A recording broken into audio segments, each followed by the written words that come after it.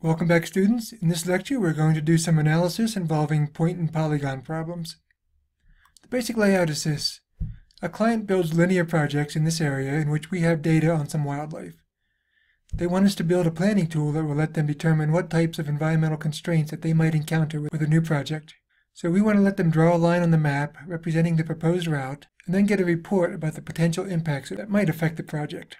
So this is conceptually similar to the last section where we dropped a marker and then reported the nearest constraints to that marker, but because we're dealing with a line now, the problem becomes infinitely more complicated. Instead of a simple distance and direction to the nearest eagle nest, we want to know how many of each type of eagle's nest are within a half-mile of the entire route, because these may prevent work within the eagle nest buffer area during the nesting season. More importantly, we may want to know how many of these nests are active and represent a definite closure, and which are inactive and thus only represent a potential closure and some expenses from monitoring the nest in case it becomes active. But Turf has some methods that may help us. The within method takes a feature collection of points and a feature collection of polygons and returns a subset of the original feature collection of points that fall within any of the polygons. So we could create a half-mile buffer around the line and use that with the eagle points to get the subset of eagle nests that are within half-mile of the proposed project. And then we could loop through that collection of points and count how many of them are active nests and how many of them are inactive. Turf also provides another very handy method called collect. The collect method takes a feature collection of polygons and a feature collection of points. But collect doesn't return points. Instead, you pass it a third parameter, the name of a property of the points feature class that you want to collect, and finally a fourth parameter, the name of a property in the polygons that will hold the collection.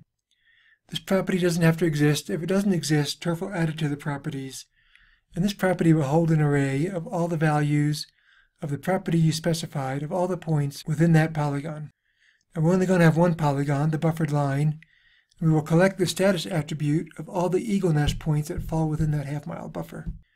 And this points to an advantage that storing data in GeoJSON has over traditional flat table storage formats such as shapefiles and even geodatabases. You can't store an array of values in a database field, so this solution would be much harder to implement. But in GeoJSON, a property can hold anything, including arrays and objects, which can themselves hold arrays and objects, so it's a very flexible data storage format. There's also a helper method that we'll need. It's a constructor method for feature collections. It simply takes an array of features and turns them into a feature collection. And we'll need this because the output of the buffer method is a single feature, but the collect method requires a feature collection as input. So we'll take that output of the buffer method and turn it into a feature collection that has only one feature. Now we can write a wrapper for the collect method that does all of this in one function. It would take as inputs a line, a buffer distance, a point feature class, and the name of a property in that point feature class. The pseudocode looks like this. First we declare the function and its parameters. Next we buffer the line by the specified distance.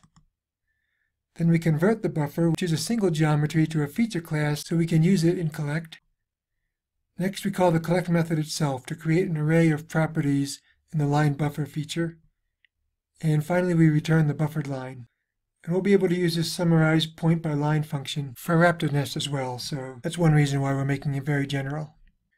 And now that we have an array containing the status of all the nests within half-mile of the line, we need to summarize that array, and we'll write a generalized function that will do that. It will return a two-dimensional array. The first array will contain unique values of the array element, and the second array, which will have the same number and the same indexing, will hold a count of each unique element in the array. So with pseudocode again, we'll write a function that takes a single array. The first thing it will do is create an empty array to hold unique values, and another empty array to hold a count of those unique values. Then we'll loop through the array and check each value. If the element doesn't exist in the unique value array, we need to add it to the unique value array and add a value of 1 to the count array. If the element already exists in the unique value array, then we need to get the index of that value in the unique array and increment the count array at that index by 1. So we're going to increment the element in the count array that corresponds to the property value in the unique value array. And finally, we're going to return a two-dimensional array that contains both the unique values and the count of those unique values. In the case of our eagle array, there will only potentially be two unique values, active nest and inactive location, and we'll get a count of each. Now the first thing I'm going to do is modify our code to allow the user to draw a line, and then after that you may want to pause the video and try to write your own functions to summarize points by a line based on the pseudocode I just provided, and then check back in to see how I did it. Maybe some of you will teach me something. Okay, in the last section we had limited the draw control to only allow drawing of markers. We're going to change that now to allow the drawing of polylines, because we want the user to be able to draw a line that we're going to analyze for environmental constraints. But now on the draw created event of my map, we don't know what the user is going to draw, if he's going to draw a marker or if she's going to draw a line. So we have to figure that out. How are we going to do that? Well, we have our event object E, and it turns out that the event object has a property called layer type. And that layer type contains a string telling us what kind of geometry the user just created. So we can use a switch statement to test that, and that's just E dot layer type. And then if it's a marker, we already have a bunch of code to handle that case. We'll stick a break statement in here just for fun. And it might also be a polyline. And if that's the case for right now, we're just going to alert you just drew a polyline and break. Alright, now all this code down here was run for a marker when a marker was created. I'm just going to cut this out and paste it into the marker case. And I'll tab everything over just to make it look good. Alright, so that code's still going to execute, but now it's only going to execute if the user draws a marker. If he draws a polyline, then we'll get an alert. Let's see if this works. Okay, we have the line button available to us now. And if we click it, when we finish, we get an alert. So that's all wired up and working right. And our marker element still works, so we're all good. Now we have an event to handle drawing a polygon. So if you want, you can pause this lecture here and write some code in that event to find out how many eagle's nests are within a half mile of that polyline. But if you can't figure it out, don't worry. As soon as you unpause it, I'll show you how I did it. Okay, so the first thing we're going to do is write our generalized function down here at the bottom. The first one's going to be called summarize points by line. And it's going to take a line, a radius for the buffer, a feature class of points, and the name of a property as a string. That's the property that we want to collect. Then I'm first going to create the buffer. We'll call that variable buff, and that's going to be set to the output of the turf buffer method. And that buffer method is going to take the line as the input, the radius as the input, and we have to give it units. We probably don't have to because I believe kilometers is the default, but I'm going to be very explicit just to make sure that everything's clear. Now this buff is a Polygon feature, but we actually need it to be a feature collection for the collect method.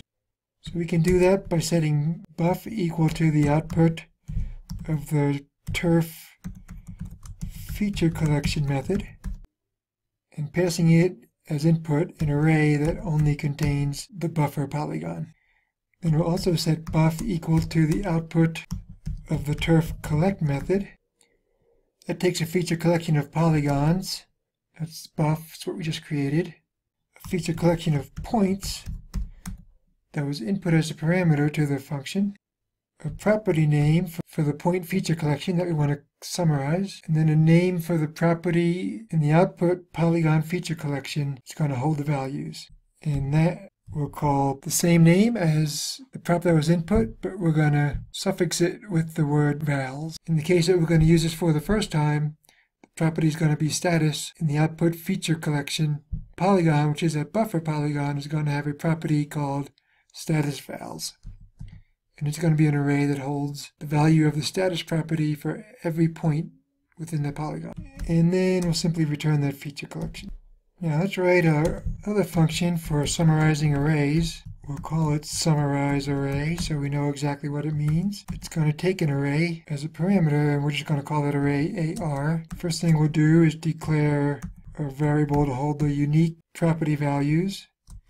And we'll make that empty to start with. And we'll create another one that's going to hold the count values for those unique values of the property. And then we'll set up our loop. Could probably do this in our sleep by now. I is less than AR dot length I plus plus.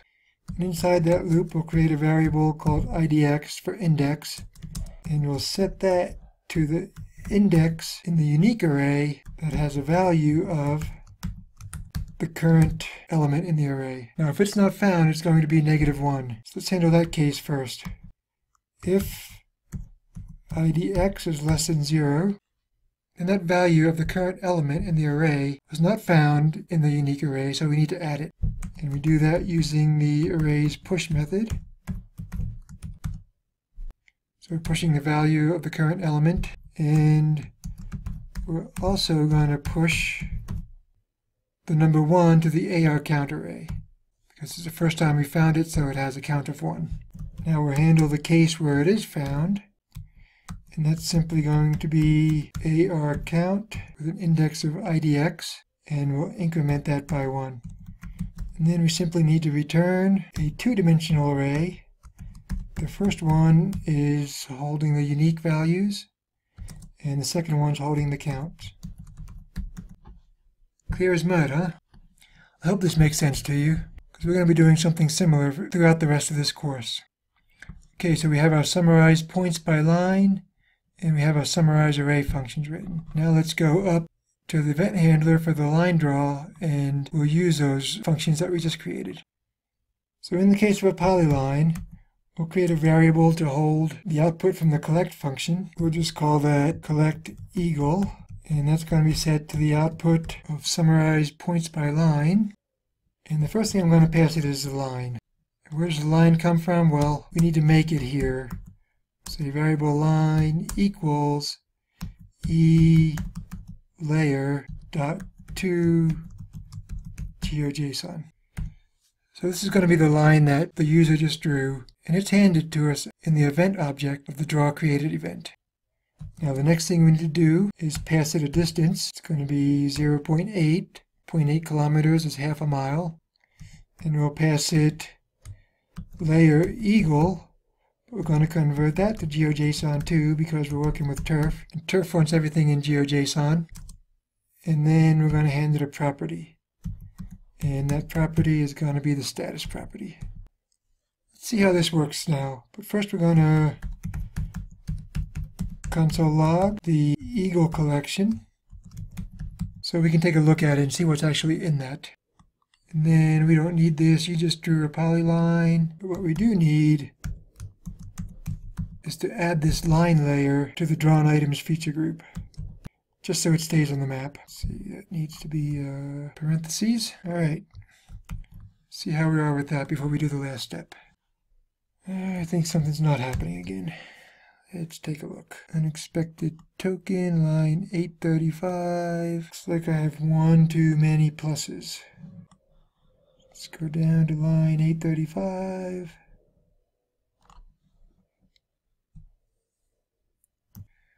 Okay, we got further than we did last time. Let's draw a line. And we got some errors. Layer eagle is not defined. Of course not. The name of the layer is eagle nests. Alright, it's going to work this time, I promise. I shouldn't make promises like that I'm not sure if I can keep. I should say, I hope it will work this time, right? Alright, let's do something where we know what the answer will be. We'll draw a line that comes through these two active nests and through this one. So 3 active nests and 1 inactive nest. Line 402. It's not a function. Of course it's not. What I need to do is call the add layer method. But before we save this and try and run it again, let's take a look at what we got output. We have feature collection. It's an array of features. It has one object. That's the buffer that we created. And it should have some properties. One of that properties is status vals, just like we said. And that has 4 values. 3 active nest, 1 inactive nest. So it's working. The only thing that didn't work was adding a line to the drawn items feature group. And that's pretty trivial. Let's make sure I saved it. Go back. And let's draw a line again that goes through 1 inactive nest and 2 active nests. Geez. Let's check our output again first. Properties, status values. So 2 active nests, 1 inactive nest. So again, that's working. We just need, it needs to be a capital L. Let's go ahead though and get our summary array. We'll call this sum eagle. And we're going to call the summarize array function. And it's just going to get one array. And what array is that going to be? Well, we have col eagle. That's a feature class. So it has a features property. That features property is an array that only has one feature in it. So we'll reference that feature using the 0 index. And then that feature has a properties property. And one of those properties is an array. That's the one we want to look at, called status vals. So I think that'll work. Let's just console log out sum eagle this time. And then I'm just going to draw a line through here, through this 1 inactive nest and 2 active nests. And here's our sum eagle. It's got 2 arrays. Each array has 2 elements in it. The first array has the elements active nest and inactive location. And the second array has the counts, 2 and 1. 2 active nests, 1 inactive location. So it works. Now all we have to do is output that. I think we're going to output it to a pop-up. Let's do that. We'll get rid of this console log. We'll create a string called string pop-up. And it's going to say eagles, and then a new line, and then a space. And then we'll add in, actually let's just do eagles for now. Then we're going to loop through the summarize array. Again, we can probably do this by heart now. We'll set a counter variable to 0. Condition is going to be I is less than sum eagle, the first array in sum eagle. They both have the same length though, so it doesn't matter. I plus plus. It's going to go through each of the unique values, and for each of the unique values we'll add to the pop-up string some text. First it's going to be a line break, then a space, and then the value of the unique array. That's the first array in sum eagle, and the ith element in that array. Then we're going to add a semicolon and another space, and we'll do the same thing, except this time it's going to be the ith element of the second array, which is a counter array. I'm going to declare this with a variable keyword here. And then I just need to bind a pop-up, the layer that we're adding to the drawn items feature group, and pass a string to that. Alright, let's see how many stupid spelling mistakes I've made this time. I shouldn't say that. Let's see how many opportunities I have to learn and become a better programmer this time. I got a syntax error. Line 403. It looks like I have a comma there instead of a semicolon. There is one opportunity to learn how to be a better programmer. Let's see if I have any more. Well, so far so good. Let's see, I'm going to go through one inactive nest, an active nest, another active nest, an inactive nest, and an active nest. So 2 inactive nests and 3 active nests. Let's see if that's what it tells us. If I click on the line, then I get a pop-up. It tells us exactly that. 2 inactive locations and 3 active nests. So everything's working. We're going to continue extending this in the next lecture. We'll add raptor nests to this. That's going to be a little bit complicated because raptor nests have 2 species, and the species have different buffer distances. And so your assignment for tonight is to think about that, and think about how you'll go about finding out how many Swainson's hawks are within a quarter mile, and how many red-tailed hawks are within a third of a mile from this line. You can go ahead and code that up if you want. I'll show you how I do it in the next lecture. We'll see you then.